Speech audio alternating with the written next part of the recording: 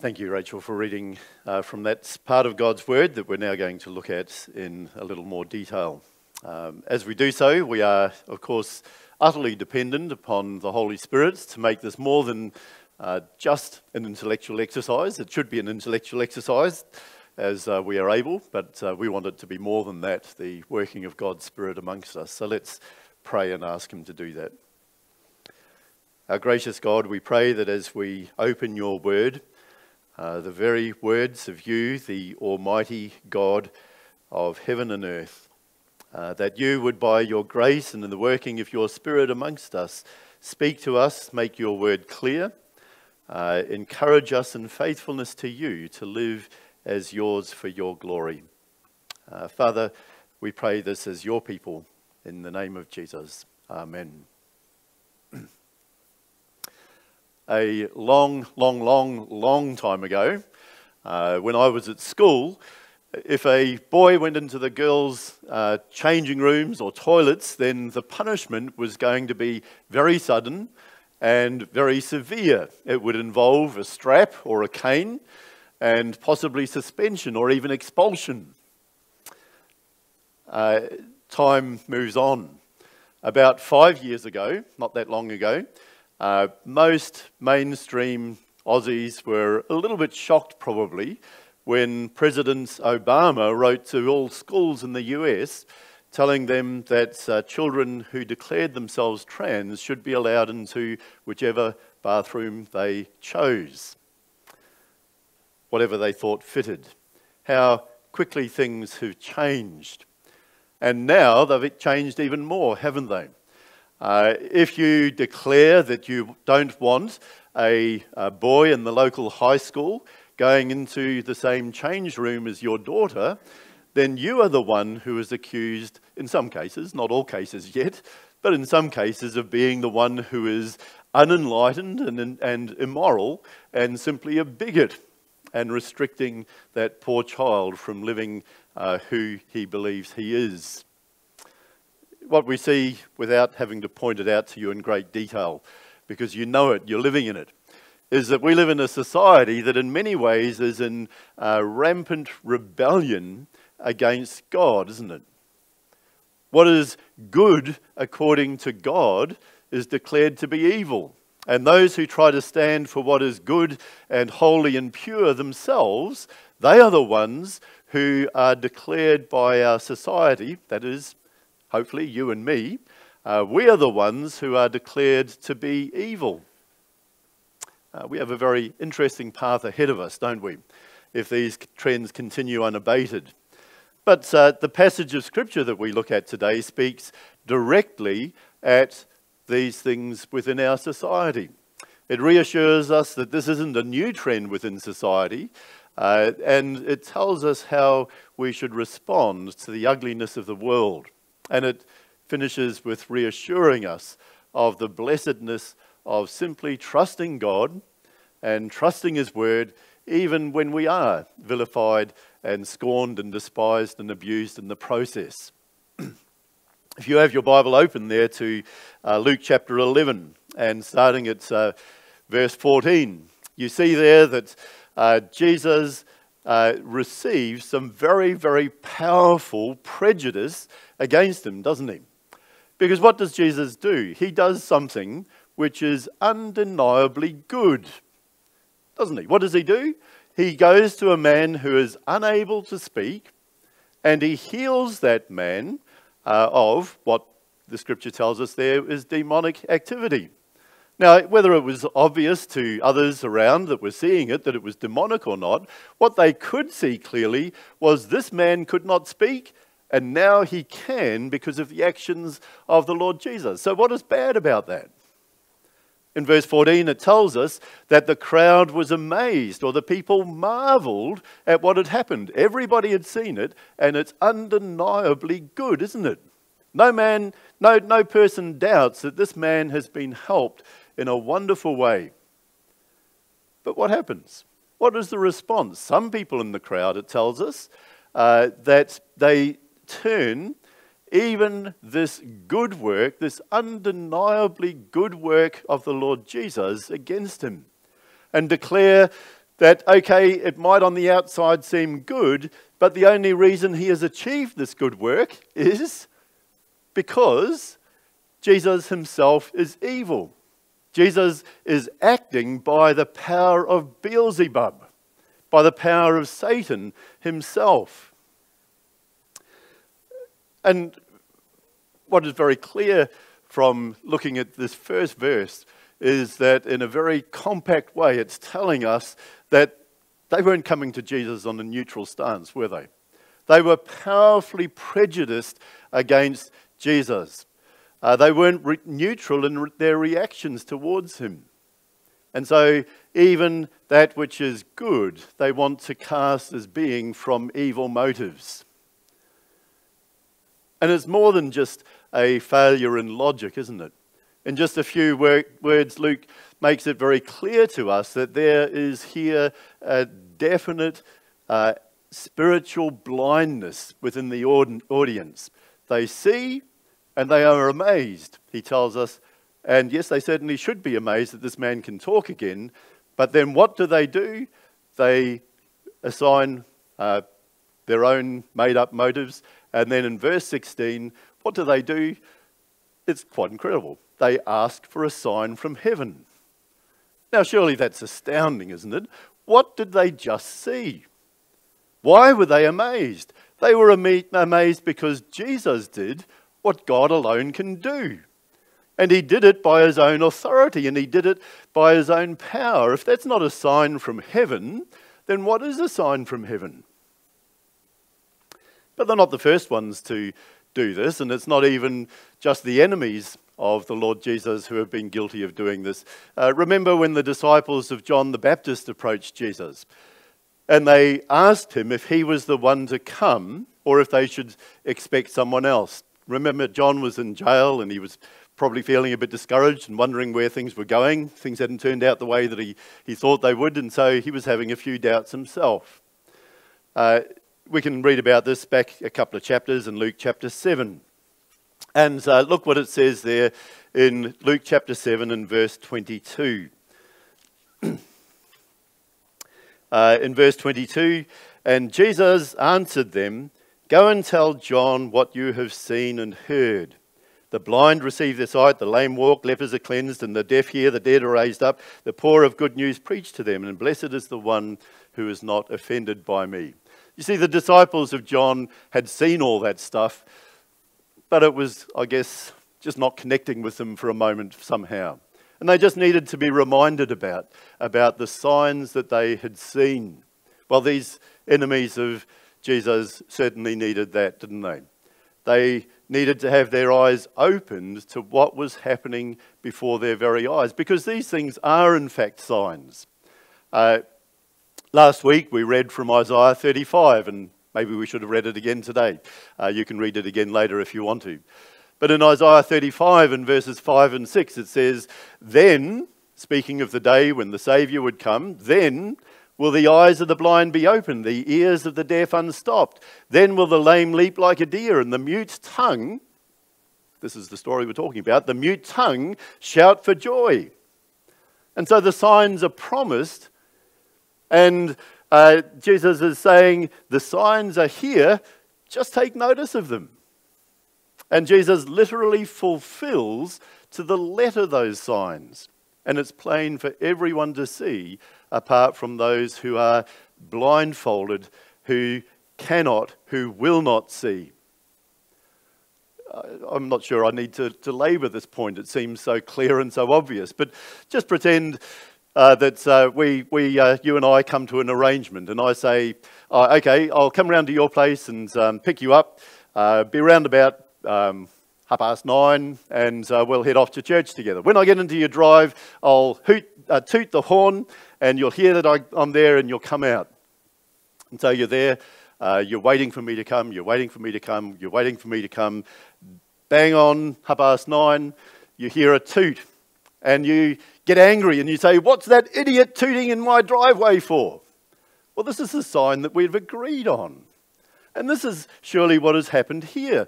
God himself has given the sign, he's declared it, he's even written it down so that his people would remember.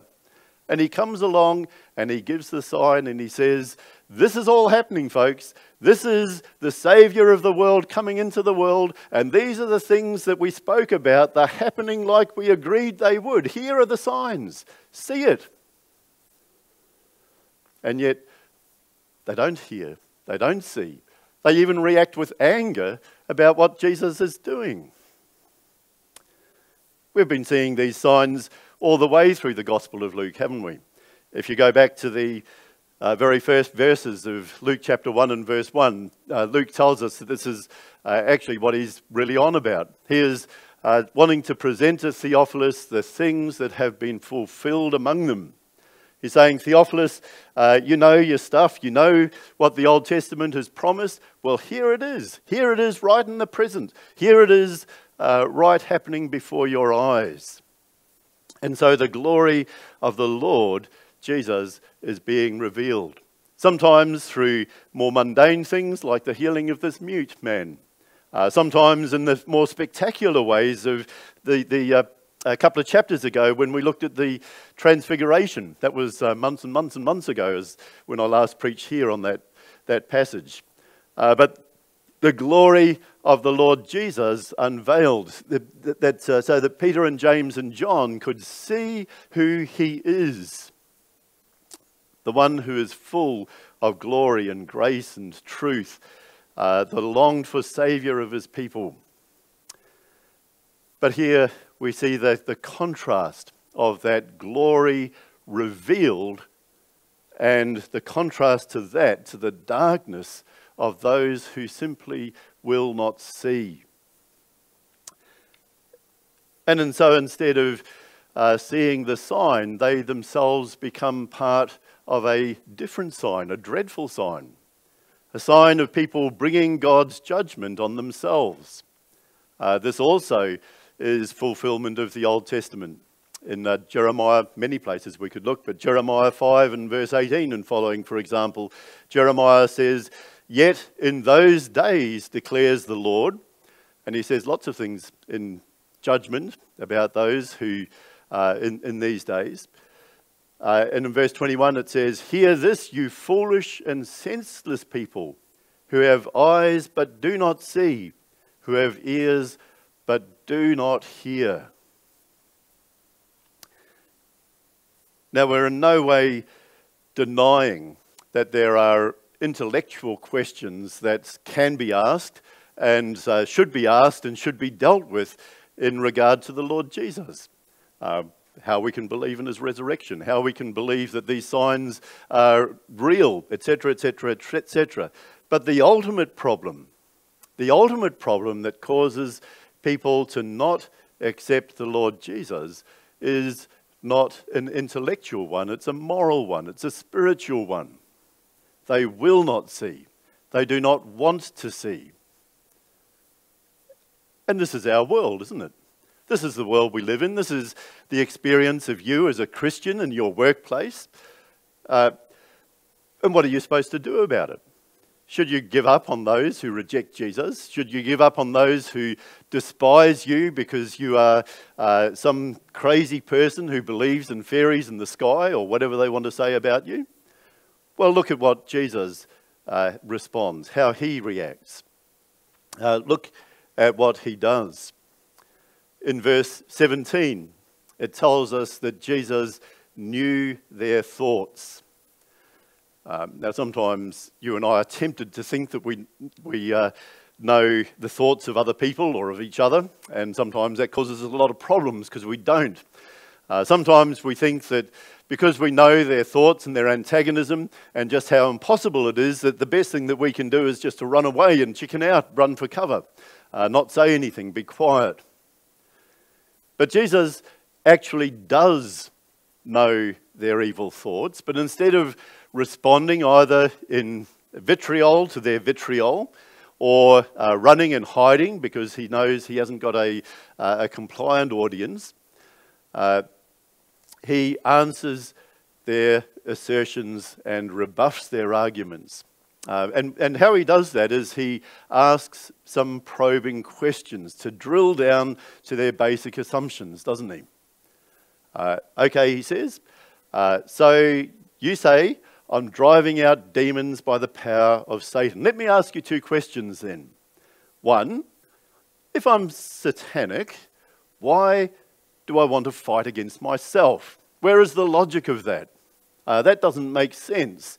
If I am satanic, then I'm actually just leading to my own defeat. How can that be of any sense whatsoever? And then secondly, in verse 19, and if the way to cast out demons is to use the power of Satan, and if you and your sons, your followers, cast out demons, then are they using the power of Satan? Are they on Satan's side? Are you on Satan's side as well? Is that the logic of your argument? And so Jesus actually just forces them back onto their basic presumptions and assumptions and says, and where does that lead you to? In Darwin during the dry season, we would go to the markets every week, and we had a big poster that we would put on the front of the table, and it was designed to be a discussion starter, and often it was. Sometimes people got very annoyed about it. But it was entitled The 4 Miracles of Atheism. And if you look up the 4 miracles of atheism, you'll probably find that poster on the internet somewhere. And the 4 miracles of atheism are: 1, getting something from nothing; 2, getting life from non-life; 3, getting order from chaos; 4, getting the immaterial from physical matter. And you see what that is trying to do is to do what Jesus is doing here, is to say, let's go to your assumptions. And the word miracles for atheism, I guess, is a little provocative. And it's trying to say, but so if you are an atheist, if you don't believe in a supernatural power, or that you believe more strongly that there is no such thing, then how do you explain the world in which we live? You say you're dealing with everything from a natural scientific order, but how can you get something from nothing? How can you get, when the rules of science say that we have increasing chaos, how can you get order out of that, etc., etc., etc.? And it's just going to a person's basic assumption, saying you ridicule us for believing in God. Well, to be an atheist, man, you've got to have a lot of faith, don't you? But Jesus doesn't just destroy their argument, but he presents the truth as well. And so first he said, let's examine the logic of your position and see that it doesn't stack up. So now I ask you, what would happen if you took the assumptions of my position? Where would that logic lead us to? And so he says in verse 20, but if, just humour me for a moment and consider it from this point of view, if I drive out demons by the finger of God, what then? And what are the implications of that? Now that expression, the finger of God, might strike you. It's not difficult to understand what he means. It's by God actually putting his finger on it and doing it. It's an expression that's not used anywhere else in the New Testament. It's used, however, in the Old. It's used of the finger of God that gives the 10 Commandments, and it's given in a prior occasion of the finger of God on Moses in Exodus chapter 8.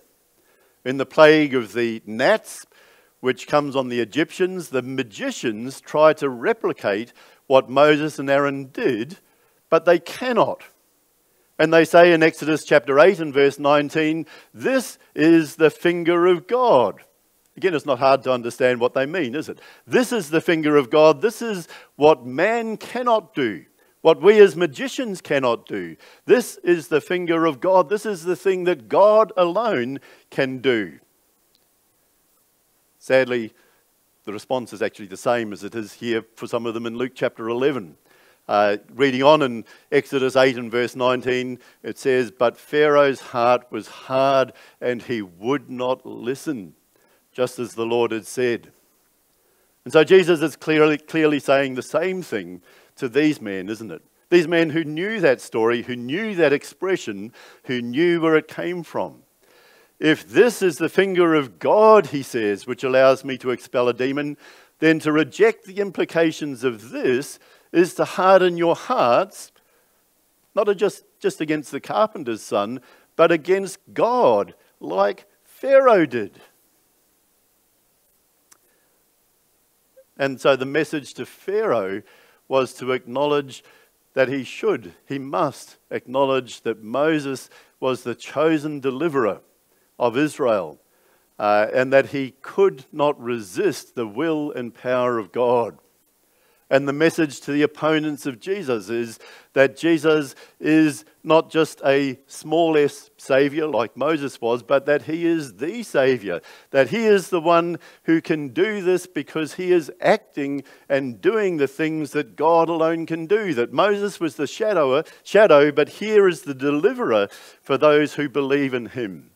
And in him has come the kingdom of God. These things in this time are being fulfilled amongst you, Theophilus, and the people of his day in Jesus. And to reject Jesus is to reject the finger of God, is to reject God himself.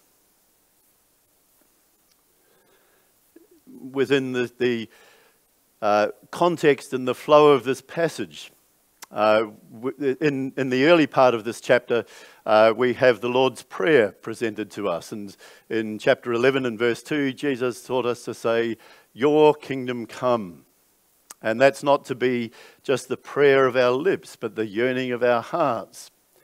And so Jesus is here demonstrating that the kingdom of God is there and coming, that prayer is being fulfilled.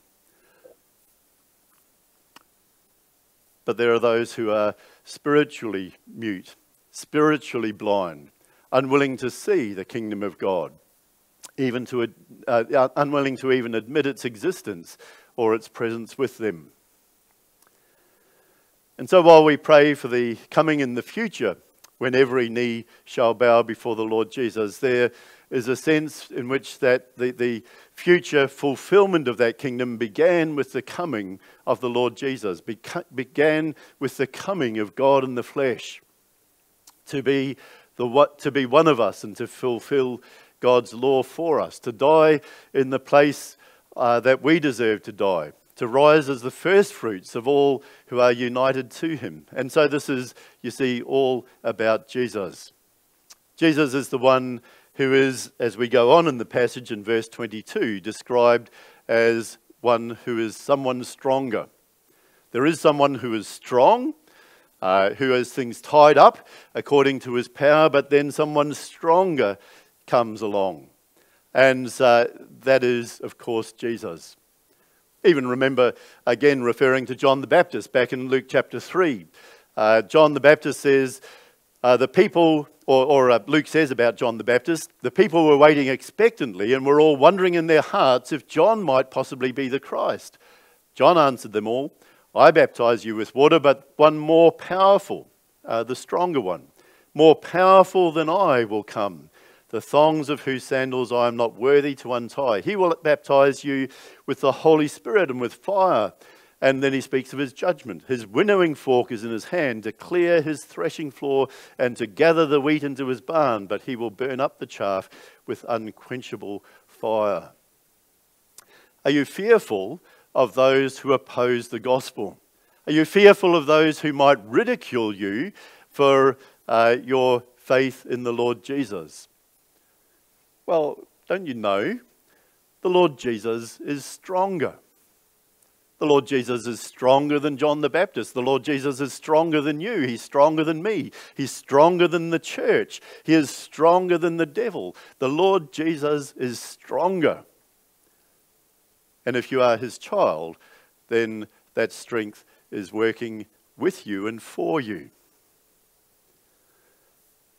And there is here, isn't there, a very strong call for action. Calling to account and all that happens and all that Jesus says here. Even still in those words, the finger of God. The finger of God points at Pharaoh. and that's the hardening of his heart. It points at these people who are questioning the integrity of Jesus. It puts them on the spot. And then these warnings are crystallized in verse 23, where Jesus says, listen, people, there is no middle ground here. We cannot just sort of argue a halfway compromise position, but you are either with the Lord Jesus or you are indeed with Satan. And then he goes on to explain in verses 24 to 26 that they have been witnesses of a great sign. But just as that evil demon was dismissed, if they are witnesses of that sign, but then they don't do anything about it, then they are leaving themselves liable to much worse than what this poor man had suffered in the past. But Satan, if they do not accept Jesus, has a free run with them. But Jesus wants to offer something much more wonderful. And so he offers to them blessing and life. And so he finishes with that wonderful promise in verse 28, blessed rather are those who hear the word of God and obey it. And clearly, of course, he's to state the obvious. He is claiming that he speaks the word of God because he is the word of God, God himself. The sign has pointed to that. It has become obvious in what has been happening. And so here in the midst of hatred, of ridicule, of derision, of being vilified, Jesus isn't withdrawing and saying, oh, well, you know, poor old me, they're not nice to me at the place where I've come to speak to them, and I've tried to be kind, but nobody loves me. But he's there with that bold recognition that you and I can have, that God's kingdom has come and is coming. And in his kingdom, there is security. And in his kingdom, there is power. And in his kingdom, there is beauty and blessing and joy. Remember that joy that we spoke of last time that Jesus had in chapter 10. It's not easy to be ridiculed for your faith, but this is a normal part of life for a Christian. And for all our brothers and sisters throughout the world who are undergoing similar kinds of suffering. And remember what Jesus said. Again in Luke chapter 6 and verses 22 and 23. He said, blessed are you when men hate you, when they exclude you and insult you and reject your name as evil because of the Son of Man. Rejoice in that day and leap for joy, because great is your reward in heaven. For that is how their fathers treated the prophets. We don't live in unique times, do we? From the time of the prophets, from the time of Jesus himself. We live in times when we as God's people are in fact blessed and derided. We're not persecuted like our brothers and sisters in many parts of the world are persecuted, not with that intensity at this point in time, but we have that same blessing. We are in the blessed position of being children of God. People who have God's word in our hands, who have the truth presented to us. There's no need to be intimidated by the world and its opposition, as though this is a new experience that nobody ever else has had to cope with before. Satan might loom and seem like a strong man, but Jesus is the stronger man. And our delight is that, as always, as those in other parts of the world where the persecution is intense, as our forebears in the faith, as the Lord Jesus himself, we can be secure and bold, and no need to fly off the handle and be reactive and defensive, but just secure and trust and confident because of the Lord Jesus, because of him, and he is the victory, to rejoice in the blessing of being a child of God. Let's pray together. Oh Lord, so often the events and the actions of this world do loom large in our mind, and often we feel so small and powerful and intimidated by these things. But we pray, Lord, that you would give us a deep and holy contentment and boldness and encouragement that you are the Almighty God, that your plans are not overcome, that you are the one who is victorious over all things, that your kingdom has come. We have seen the signs in the Lord Jesus, and that we can have utter confidence in you. Oh Lord, we pray for those with whom we work and mix.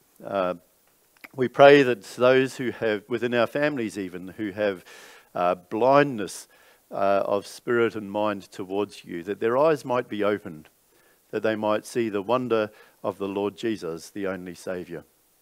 And so, Father, we pray these things and pray that we might be encouraged in them for your glory, to live as your own. In the name of Jesus we ask. Amen.